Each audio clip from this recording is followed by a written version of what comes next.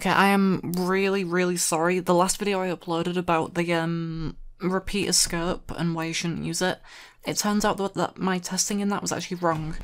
I don't know what causes it, but one of my mods, presumably, because I disabled all my mods and tested it and it was fine, one of my mods, for some reason, messes up the firing animation for the repeater when you've got a scope on it, which makes it impossible to hit anything.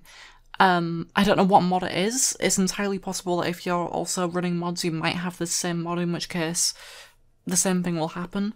But this isn't a vanilla thing. This isn't like the expected standard case for the repeater scope. As you can see from this retest of it, it's actually pretty consistent and it works sort of okay. It still jumps around a lot, so I wouldn't personally rely on it too much, but yeah, it's not anywhere near as bad as I made it out to be in the last video. I am really sorry. Please forgive me.